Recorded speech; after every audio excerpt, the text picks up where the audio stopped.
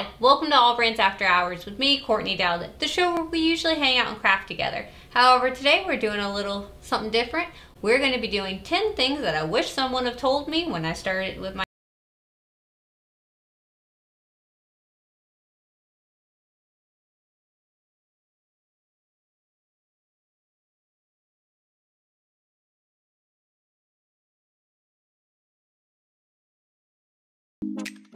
So, I've got this giant thing of vinyl right here. It's got a ton of different vinyl.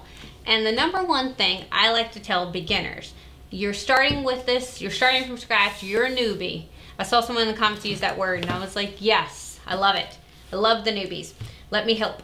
So, with this, it's great vinyl, wonderful vinyl, really, really great. However, this is pretty old vinyl. Will I still use it? Absolutely, because I'm frugal. But I know to treat it a little differently because it's old. I have newer vinyl.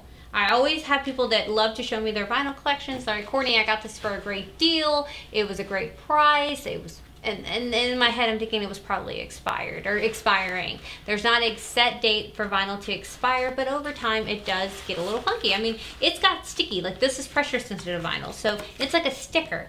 Stickers get old. Heat transfer vinyl does it even worse because that glue on the back there will get old. If you have ever cut through material and you notice that, hey, my blade's good, my mat's good, what's happening? It's probably because the vinyl is expired. You don't know how long it's been sitting on that shelf or if it was in a temperature controlled warehouse like Allbrands.com's warehouse. You don't know. So if it is that issue, don't get frustrated. Don't think that you're messing up. It might be the vinyl. It happens every once in a while. It takes a few years for that to happen, so it's not often, but it is something to be aware of. I didn't know that, and I got some really old vinyl one time from Amazon, and I was really frustrated and I was blaming myself, thinking that I had done something wrong and that I was messing up. Sorry, I just saw a little fluff flying in the air, that I had done something wrong when it wasn't me, it was the vinyl. So if your blade's good and your mat's good, it might be your vinyl. Another question I get a lot, which it is not a dumb question, and I feel like people are always hesitant to ask me, Courtney, do I have to buy Brother branded things to use in my ScanNCut? According to Brother, maybe yes, but according to me, no, you don't. You don't have to use Brother branded things. You don't have to use only Brother vinyl. You don't have to use only Brother scrapers or brayers or anything like that. You can use other brands. The machine doesn't know. The machine knows, do you want me to cut through all of this or do you want me to cut through some of this? So the machine has no idea what vinyl it is. I personally have my favorites, which are Caesar, so S-I-S-E-R, and Oracle 651 are usually my go-tos for personal use.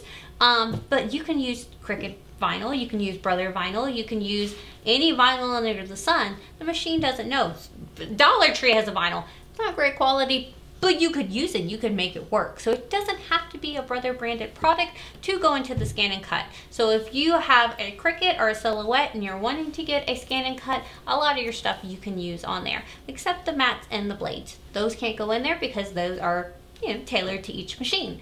But all of your vinyl, cardstock, anything like that can go in the machine. It does not have to be just that particular brand. And that goes usually with Silhouette and Cricuts too.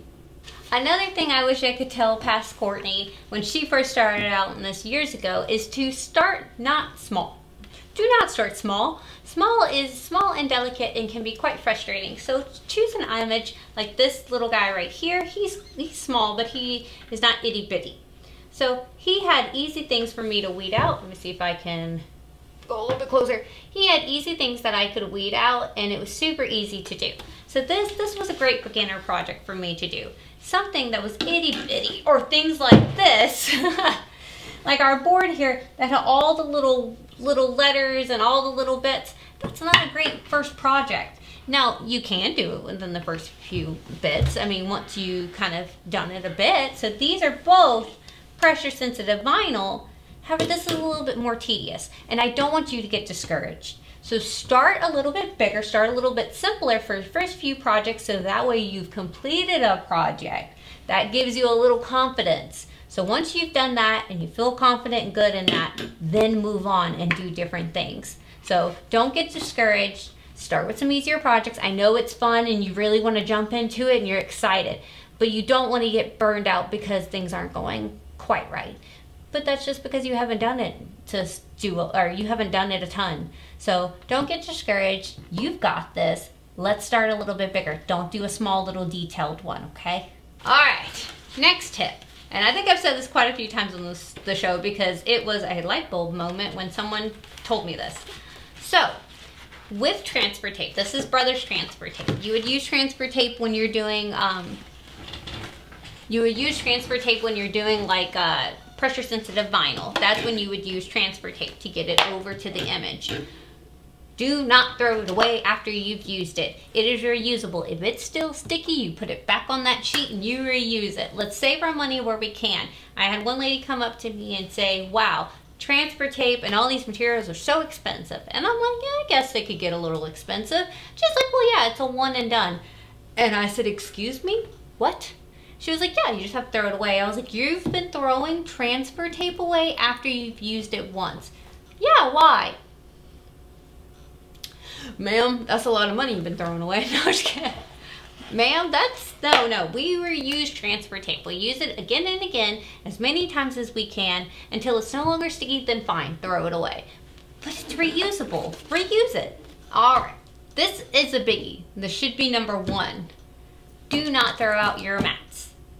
So, the easiest way to save money on mats are treating them properly. What does that mean, Courtney? That means cleaning them. That means storing them properly with their protective sheets on them. If you do that, your mats will last a lot longer. If you have the correct settings on your CM model with ScanNCuts, or if you have an auto blade, you're not going to be cutting through them. And you used to be able to flip over my mats, and there was duct tape on the back of them because I used to cut through them. No more with auto blade. But treating them correctly. What I recommend doing, and this is Allbrands, is going to the Dollar Tree and you're gonna go get something called Totally Awesome. It comes in a yellow, it's a cleaner, it's an all-purpose cleaner. And what you're going to do is you're going to take it, do not dilute it, do not do 50-50 ratios, do not do that. Full strength, we want full strength because if not, it's gonna mess with your glue. You're gonna take your dirty mat, you're going to spray Totally Awesome on it, and then you're going to get a scraper of any sort. You're not scraping it, but you're just lightly, pushing the dirt around. Do like that all over your mat. You're gonna take a paper towel and you're gonna wipe your mat off. And what that's going to do is take all that residue, all that gross stuff that made your mat not sticky off. And then it's going to be not sticky, and that's gonna be scary. But if you leave it out to dry, do not put your protective cover back on it, leave it out to dry, it's gonna bring back all that stickiness and it's going to be almost as good as new. So if you keep doing that and keeping them clean, so once it's dry, put your protective sheet back on, the clear sheet back on, and then now you've got almost a brand new mat. I say almost because, it brings it back. But over time, you're gonna lose sticky. But this is gonna make it last so much longer. It's gonna be awesome. So treat your mats well, they'll treat you well. All right, so the next one I get quite a lot is, Courtney, how often do I need to change my blade? Not very often. You do not need to change it often. The machine comes with the blades already in there. So if you unscrew this little top, your blade is in there. It's so little. It's in there. So you don't need to change it often. It's good as it is. You do not need to change it unless you notice that it's not giving you as good as a cut that it used to, then it's time to change your blade. You have 2 different options. You can get a new holder and blade because they're sold separately, or you could just get a new blade. If you wanted to do that, all you would have to do is open this up right here, get this blade out, put your new blade in, and then screw it back on. And now you have a new blade, which is really cool. So that's how you change out blades. You really won't have to do it very often, but if you notice that it is starting to not give a good cut over a long period of time, or if you've been doing material that are super, super tough, like a thin balsa wood, it might be time to change your blade. The next tip is, what is the difference between vinyls? Are there different vinyls? Yes, they are. So if you look at both of these, they look like silver glitter vinyls, but they're different. This one has paper backing and is pressure sensitive vinyl. This one does not have a paper backing. It looks like this, it's matte. This one is heat transfer vinyl. So Pressure sensitive vinyl goes on anything you do not want to add heat to. So say a wall or a cup, like a tumbler cup. You would want to add pressure sensitive vinyl. If it was a shirt or some kind of fabric, you would want to use heat transfer vinyl. So vinyl is both two parts. So if you have, let's say, say you had this right here. This is my son, Alex, a little stocking for him. This is fabric. So would I use pressure sensitive or would I use heat transfer vinyl? I would use heat transfer vinyl because it is a fabric material. If it was a plastic ornament or something like that, I would use pressure sensitive vinyl. So the easiest way to tell, paper backing, no paper backing. So the back part of this right here, that is glue. So you've got your shiny side and you got your matte side. So when you're cutting it, you want shiny side down because you want to cut through that, just that vinyl. You do not want to cut all the way through because that clear part on the top, the shiny part, is what's keeping it all together. So if we had Alex's name right here, we would have had to move every single letter. But if we keep that part together, we don't have to do that. Same thing with this vinyl, we would cut with paper side down. Paper side down, cut the top part, and you'd only want to do a half cut to only go through half of those material. So if we were doing pressure sensitive vinyl, we would have to get transfer tape to take that image from the vinyl onto whatever it is we're wanting to put it on. Not fabric, we're wanting to put it in something. Say I want to put my name right here. Then I would use pressure sensitive vinyl with transfer tape to put it on. This is what transfer tape looks like right here. So you would want this for your pressure sensitive vinyl, and then your heat vinyl, it's a standalone girl. She does not need transfer tape to use her. She's just gonna have an iron to heat her up. Remember, when you put your design on, you're gonna weed out the parts you don't want, put it on, protective cloth fabric, iron it on, peel off that clear part. Your design's gonna stay there and you're good to go. This just goes right into the next tip. Get yourself a weeding tool. It doesn't have to be anything fancy. It could literally be a needle inside of a little mechanical pencil. It doesn't have to be anything fancy. I like these personally. It's brother branded, and I will always link them in the description. Everything I'm talking about will be linked, but I enjoy these for weeding. So that's going to weed out. This is pressure sensitive. So remember, two parts, it's like a sticker. So we're gonna weed off the part we do not want. So this is great because it's got a little bitty hook on it, and I can hook it into the parts that I don't want. And that's what we did on our Santa treat board. So if I can put a clip of me weeding on that, you can kind of see this working a little bit better.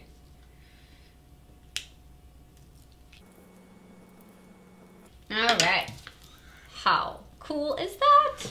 Transfer tape like this, and we pull the backing off of it. Keep it because it's reusable. And we're going to put it down on our image. So paper backing, image. And then you're going to take a scraper tool of any kind. So our next tip is, while we're doing this, you're gonna flip it over and you're gonna scrape that side as well. Because what we're doing is making sure that it's being stuck on this clear part no matter what. So we're doing it on the paper side, flip it back over to the other side. And we're gonna do it one more time on the paper side. We're good to go. So now, when we peel that off, this is our paper, our image stays on the transfer tape. So now we can take our transfer tape over to anything that we want to, say our ScanNCut, which I am not putting things on my ScanNCut, but if we wanted to put it on the wall or something like that, we could do that no problem. So say we had this board right here and we wanted to add a little snowflake to it for our little charcuterie board. We could then take our little image, use our scraper onto there, come off to the corner, peel it off. Now we've just added a cute little snowflake to our charcuterie board. So something no one ever explained to me, and I had to figure out the hard way, is the different types of vinyl can do different things. So if you've got a pressure sensitive vinyl, a regular vinyl like this can lay on top of a glitter vinyl. It doesn't care and can do vice versa. However, if you have a heat vinyl, or a heat glitter vinyl, it needs to be on top, or you need to cut all the way through. So say we had our glittery little snowflake right here. I could not take that and put that and layer it on top of another glitter. It might stay for a little bit, but there's glue on the back of here. And that glue needs to be heated up to properly bond, and it will not heat up properly to another glitter vinyl. So if you had a different kind that was heat transfer, that was not glitter, it could heat up to that just fine. But there's something about glitters, it doesn't want to heat up properly. It might stay for a little bit, but it's not going to stay long. And if you're selling these items, you'll want them to stay long. So what you can do to get around that is whenever you're cutting out your image, weed out the part that is not going to be underneath that. That way it's touching, like say my shirt, it's touching. But if I wanted inside those snowflakes to be a different glitter color, well, when I'm weeding, I would just weed and make sure those are available, so that way I'm not layering any glitter on vinyl on top of another glitter vinyl. You can do it on any other kind of vinyl. Well, you could do it on regular heat transfer vinyl, but not the glitter. So that's something no one ever told me. I'll tell you. Alright, and our bonus one is to use Brother Canvas. Brother Canvas is the free software that Brother gives you with your machine. You do not have to pay a subscription for it. It is completely free. Why do I recommend Brother Canvas? Because it is this screen, but bigger. And it's also a lot easier to use in my opinion because they're welding tools and all the different tools. So I always recommend to dive into Brother Canvas, play around. It's a lot of fun. They give you free projects on there. They never delete them out, which is totally awesome. And they're really, really great. So go on Brother Canvas, play around, click around, register your machine, because you should be doing that either way, and have some fun. It's free. It comes with a machine. Why not? Alright guys, I hope you enjoyed this video of 10 things that I wish someone would have told me when I started with my ScanNCut as a beginner. If you have any tips or tricks that you wish someone would have told you, please put them in the comments down below to help another beginner. We're here as a community to help each other, so thank you for that. And thank you guys for joining me today. Make sure you show up next week. We'll be doing some fun projects. Y'all have a good night. Bye.